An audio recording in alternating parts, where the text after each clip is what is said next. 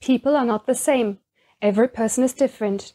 People differ by their appearance, their size, their hair color, their interests, their origin, and so on. This is referred to as diversity. The model 4 Layers of Diversity by Gardenswartz and Rove depicts diversity of people on 4 levels. In the center, you will find the personality layer. It's encircled by the inner dimension layer, which includes relatively unchangeable properties, for example gender, age, and sexual orientation. These are also mentioned in the principles of equality. The outer dimension focuses on the changeable properties, such as residence, income, education, or religion. Lastly, the outermost circle refers to a person's affiliation with an institution or organization. For example, affiliation with a university.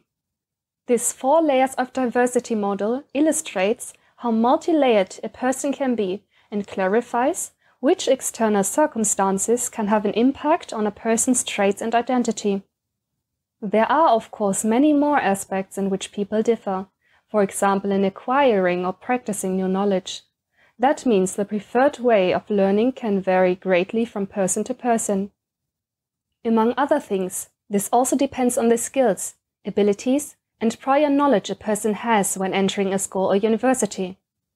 As teachers, we must assume that learning groups, regardless of the type of school or course of education we are in, are very different.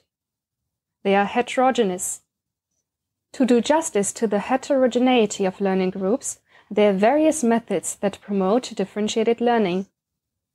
A basic distinction can be made between 2 forms of differentiation. The external differentiation refers to the permanent division of learning groups according to certain criteria, which achieves the greatest possible homogeneity within these groups.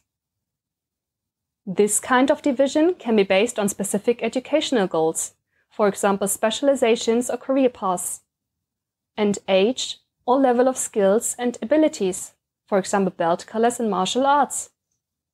Another form of external differentiation is the allocation to the following schools: high school, comprehensive school, selective school, and special school.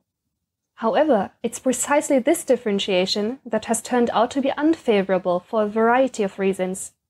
Therefore, teaching learning processes currently follow the principles of internal differentiation.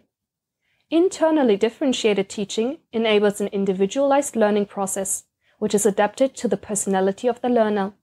Depending on the knowledge and abilities of the learners, there are different demanding tasks, materials, or media. During group work, the composition of the group members should be balanced so that the students can support each other in case of arising problems.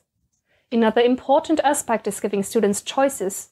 That means letting them decide for themselves which topics or content they would like to cover, or which methods they prefer to use. The main goal of all these methods is to create open lessons in which students can actively work on their own development. In short, key aspects of cooperative learning are group works and self-directed learning. That means students learn how to acquire new content and skills most effectively on their own. To conclude, one can say that internally differentiated teaching is the basis for inclusive schooling. Inclusion also puts special emphasis on students with disabilities or other specific needs. The basic idea of inclusive schooling is to create an opportunity to learn and develop within the regular school system, and not in separated school forms.